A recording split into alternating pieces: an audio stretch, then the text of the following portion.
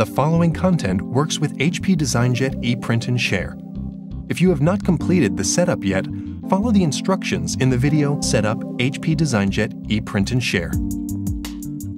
With HP Designjet ePrint and Share, not only can you always keep your files stored in your online print history, but you can also share them with anyone you want. When you browse HP Designjet ePrint and Share with the web browser or from the Mobile Devices application, you will see a Share button next to the name of all the files.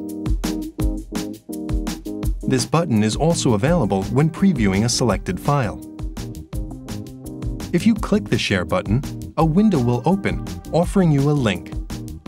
This link is the route so that anyone can access your file. Simply copy the link and send it to whoever you want.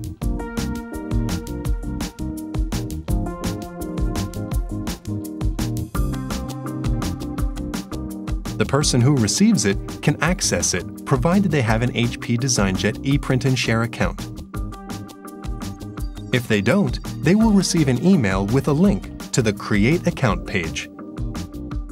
This ensures that all your content is always secured and protected.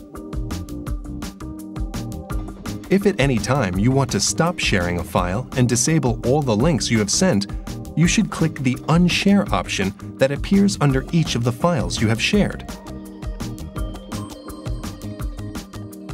The links previously created will now be disabled. You can share and unshare as often as you like. Provide one-click access to any file in your print history. Easily share your work with partners.